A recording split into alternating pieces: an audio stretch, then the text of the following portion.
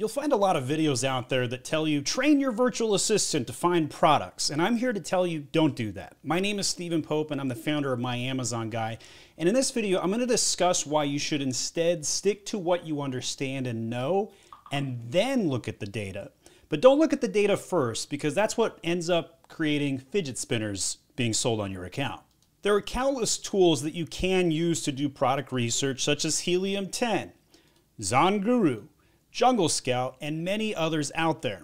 And I do recommend having one of those tools on staff. I even have a promo code for 20% off Helium 10 here. Just go to myamazonguy.com/H10, click on the Get 20% off for 6 months link right there. You'll end up buying me a Chipotle burrito if you do that, and I thank you in advance. But the reason why I'm shooting this video is to discourage reliance upon data to start your product selection. And I have several videos out there where I walk through how to use data to select products or narrow things down, and you can check out links to those videos here. But before you go and do this, let me advise you to take a second and think carefully about why this is not the ideal way to do product research and product selection. If you are an Amazon seller in one particular category, let's say you're in wine glasses, and you hire a virtual assistant paying them anywhere from $3 to $10 an hour overseas, and you say, hey, go find me products. They're going to go into these tools and they're going to start to select items based on criteria you give them. Hey, I want something small and light, because you don't want to ship big overstocked boxes or pay logistics fees. Everybody's doing that, by the way. Hey, I want something that's between $15 and $25. Okay, cool. Well, there's millions of those products. That narrows it down a little bit. And you could go down this list, filter after filter. Hey, I want something in home and goods, and I want this, this, and that. And I want something that only has X number of reviews, but also has X number of impressions. And then la-di-da, the filter's going to spit you out a product selection. Well, here's the problem with that. Everybody is doing the exact same thing. And what happens is everybody launches in those niches at the same time, and it creates an overproduction of goods. And the concept of supply and demand overcorrects itself in a matter of like 6 to 8 weeks, and it's brutal. So I like to use the fidget spinner philosophy, because that's exactly what happened when all of a sudden fidget spinners became the most viral thing ever. And everybody who was an Amazon seller wannabe, not an expert, went out and bought thousands of fidget spinners and added them to their account and was like, oh, this is going to be the next big thing. Only to find out like less than 2 months later, everybody had started selling fidget spinners and the price dropped like a rock. You couldn't differentiate your product from somebody else. You had no brand story to back up your item. You were just trying to be a retailer without trying to understand what the consumer needed compared to the available demand in that category. So it was dead on arrival. There are brands out there, you could take like, I don't know, Dude Wipes. The CEO of Dude Wipes, Sean Riley, is basically a shit poster in chief, right? Like, people are buying his product not because it's any better than a freaking wipe. It's just hilarious to watch this dude do his work. I mean, post after post where this dude is racking up comments about how he wipes butts for a living. It's funny stuff, right? Like, this dude has created a brand, a cult brand, and has, you know, thousands of followers. I actually have more followers than him, by the way. But that's besides the point.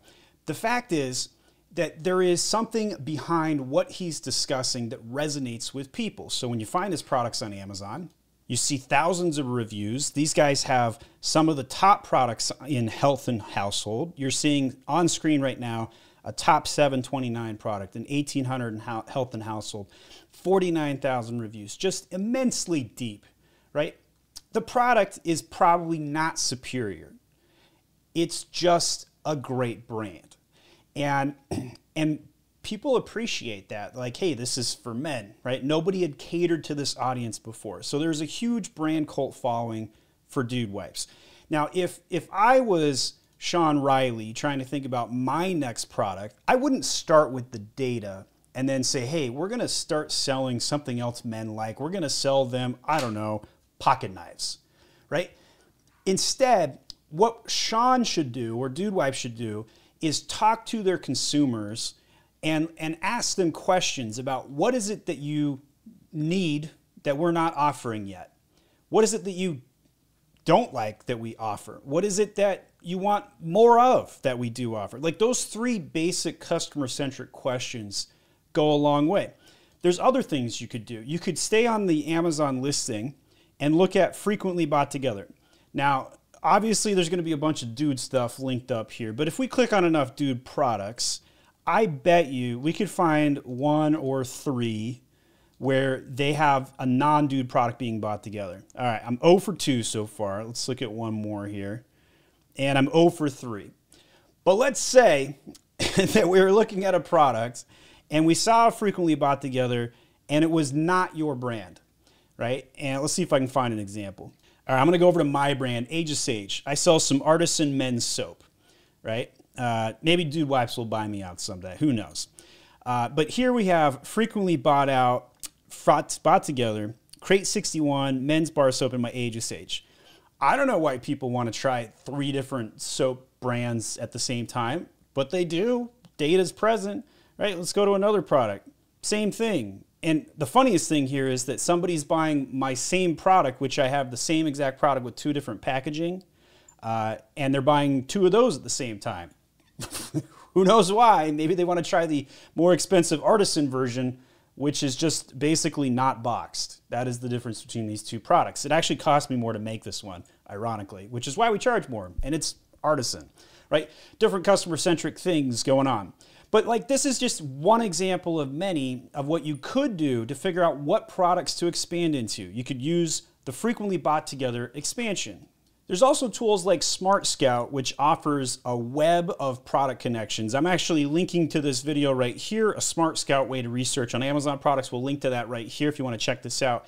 And in this video, which I'm holding my son Adam there, I walk through how they have data web mapping products next to each other. And you could use this for additional product expansion. It's basically the frequently bought together on steroids, and it allows you to see like, oh, somebody bought a chess clock. I'm a chess player, so this is cool. They might also buy a chess set. And you can see how people are clicking and buying cursory accessories and products like thus. So that's a pretty cool thing you can check out as well. But the most important thing you need to do as a brand owner on Amazon as it relates to product development is stick to what you know.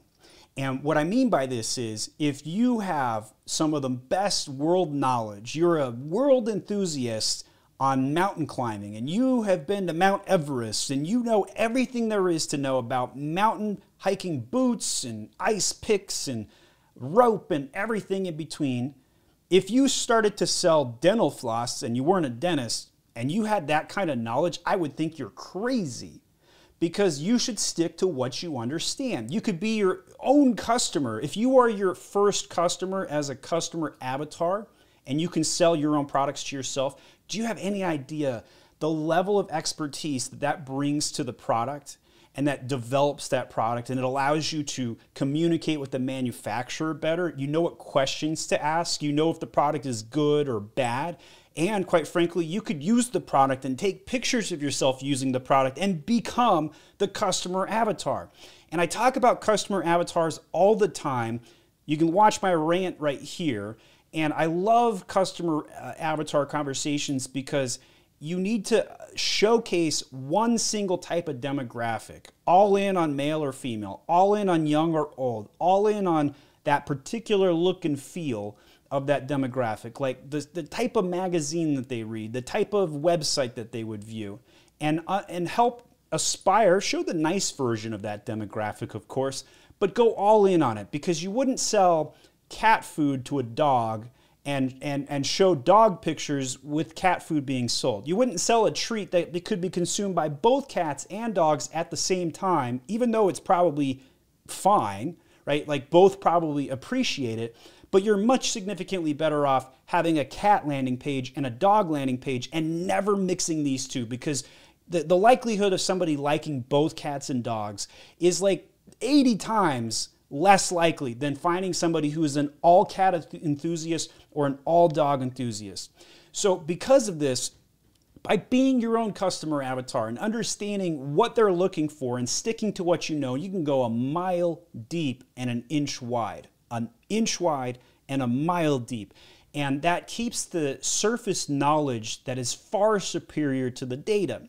Now you might be saying to yourself, well, cool, I'm a world expert on apples, but I have no idea how to compete with the apple slicers of the world. Well, we even have examples for that. Zulli Kitchen is one of the biggest kitchen brands on Amazon. And they even went into the markets that were oversaturated, the apple slicers, the garlic presses, and they have top 10, top 100 products. Look at that one, a number 100 in all of kitchen. And we could go to pretty much any subcategory in kitchen and probably find one of their products in the top 20 of that subcategory. And they stuck to what they knew and understand. They went in and improved a product, right? You hear about stories like the Jungle Scout story where they took marshmallow sticks and simply extended the stick and then had $1 million product, right? Taking a product category and servicing it and giving it something that is a little bit above and beyond can make a big difference. I've got one of these Zulli metal 2-in-1 lemon lime squeezers in my own house. And I gotta tell you, this was a game changer when this sort of product came out compared to how lemons were squeezed before. And it was just amazing to see that. And this is #1 bestseller in manual juicers, 40,000 reviews, right? So it is possible to enter crowded markets and put forth a superior product. Now, is it scary? Do you have to buy a mold? Do you have to worry about patents? Maybe. Even if you do get a patent, the Chinese are still going to rip you off anyway, and it's just a matter of months. It used to be you get like a product shelf life of 1.5, 2 years on Amazon. Today, it's like 6 months, if that, before you get ripped off 17 different ways. So in my opinion, I don't worry about the patents. I don't worry about the knockoffs. I just try and create a brand that is so powerful that you have a following and you service that customer and you create that cult following, and that will be superior, right? Like I hit this home with the Dude Wipes brand where they are so powerful on this topic, even though it's super easy to create wipes and to replicate their product and maybe even have a superior product for even a lesser price. These guys aren't going anywhere. They even talk about how they got rid of their D2C brand and they stuck to the retailers and Amazon and Walmart. And you can see Sean talking about that on LinkedIn all over the place. But it's really interesting because they stuck to what they understood and they serviced and they became their own customer and they became shit posters in chief, so to speak. They were able to build this cult following, and it's so much more powerful than simply going to a product research tool and then hoping that somebody else isn't going to use the exact same filters as you, because they are. They really are. So stick to what you know. My name is Stephen Pope. I'm the founder of My Amazon Guy. And if you have any Amazon question, go to myamazonguy.com, click into our Magi tool, or Magi. I'm not sure how we're going to pronounce it yet. And you can come in here and type any question, like how to conduct product research, and you'll get an answer built on my content. It will always link you to a YouTube video. It'll give you specific answers in my knowledge set and cool information like this. So here you go. Here's how to do product research. Here's 11 steps and a video where we do it. How do we start research on YouTube? And it goes straight into a timestamp in the video, and it shows you exactly how you could do product research like this. So pretty cool tool. This is all free. Go check it out at myamazonguy.com, and if you want, hire us as well. We'll see you guys later.